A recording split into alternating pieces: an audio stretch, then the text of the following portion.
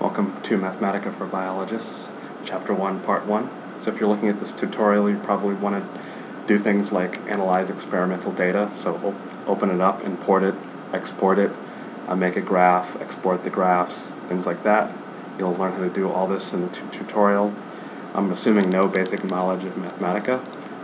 So if you complete both chapters of this tutorial, I think you'll have a pretty solid working knowledge afterwards with Mathematica, even if you don't need to do the specific tasks that I'm going over. They're just examples. So you can go to my website. The URL is listed in the description of this video, and download the sample data associated with this tutorial. And in there is a Microsoft Excel file. You don't necessarily need Microsoft Excel to do this tutorial, but just to show you how the data are organized. They're organized in columns. So there's time is row going down, and different trials are recorded in each column. So here we have 3 replicate trials from one animal, and 3 replicate trials from a second animal, and then 3 replicate trials from a third animal. And of course the replicates aren't going to be the same. There's going to be some variability.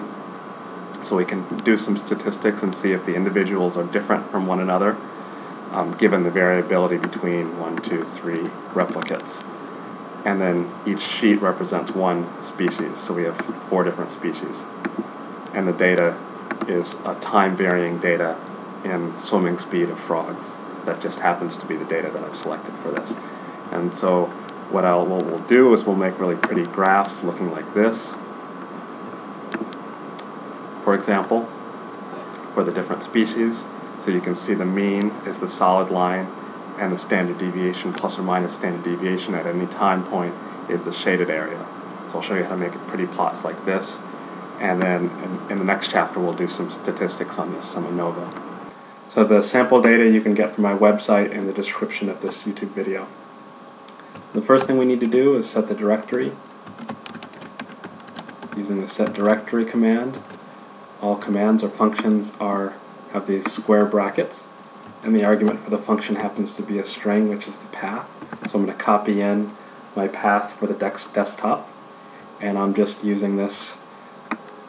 I'll say yes so that it adds double slashes, and I'll put the semicolon to suppress the output, and I'll do Shift Enter, and Shift Enter always executes the cells. Okay, so that sets the directory.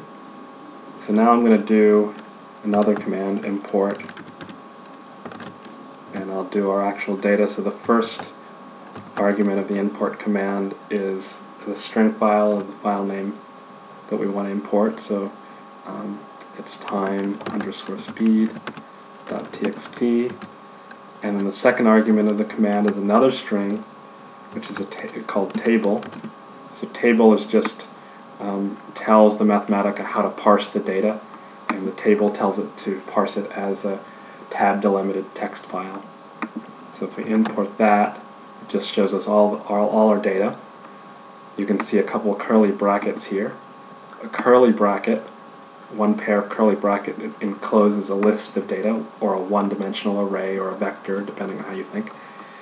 And a set of curly brackets means lists within lists. This is not totally useful to look at the data this way, so I'm just going to suppress the output with this semicolon here, and then call it data. Just store the data in a variable, and then Shift Enter to run it. And now if we want to plot those data, well, first of all, let's look at the structure of the data. Dimensions. So the dimensions commands tell us the dimensionality of the data, and it's a list with 2 elements, meaning it's 2-dimensional data. So if you read the README file, it should be 9 columns by 100 rows each. But this is 100 columns, each 9 rows long, so it's backwards. So what we need is a transpose operation, so I'll put that up here. So this is a function within a function. The transpose brackets around the import command.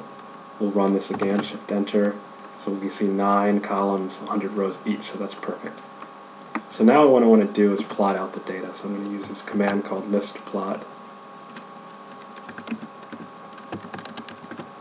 And it's just going to plot all 9 columns of the data at the same time, which will be a total mess. And that's not really what we want. So I'm going to delete that.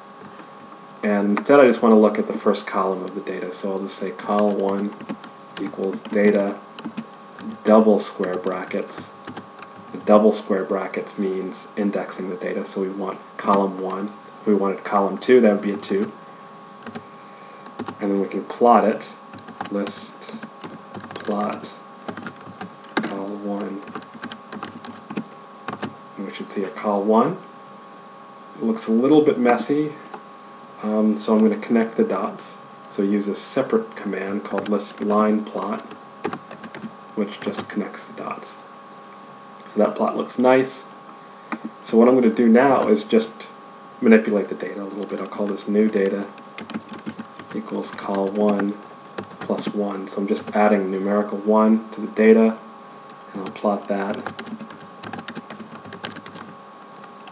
New data. And then it plots that down there. And we can plot 2 sets of data in the same plot if we want by adding a set of curly brackets within the list line command, implying that we're going to have a list of data in there. So new data, and then col1, and then it plots them all together. And I'm going to call that G1, and that'll become apparent later. And I'll run that again, Shift Enter. So now let's export the data. So I'll export this as something. The export command is very simple to use. It just assumes whatever directory you set up earlier, and you can explicitly define the path again if you want to save it to a different location in the first argument. But we're not going to do that. We'll just call this new data, and then so that is the first argument, which is the file name, and then the second argument is the actual object to be exported, which is our new data array of numbers. Now, importantly, in the extension the extension tells Mathematica how to package the file. So we want extension .dat. This could be also CSV if you wanted, but I want a .dat because I want a tab separated, a tab delimited text file. So that's Mathematica's way of knowing that it's a tab delimited text file. So we can export this. It saves that. And so what I'd usually do is just go into this on my desktop and then change this to a .txt so I can open it up in Excel or whatever I want. So now let's export this actual plot. And remember I called the plot G1. So the really nice thing about this in Mathematica, you can export graphics really easy. So let's call it graph1 as a first argument. The second argument is the object to be exported. So now the extension just defines what we want, what kind of format we want. We can do JPEG, for example. Save a JPEG of the graph. Here it is. Or this can be .pdf. You can make a PDF file of that. Or you can do .svg, which is useful for if you want to edit the graphics later on in something like CorelDRAW or Illustrator. So that is the first part of this tutorial, and in the next part of Chapter 1 we're going to look at some more complicated aspects of plotting the data and learn how to make the graphs look more pretty.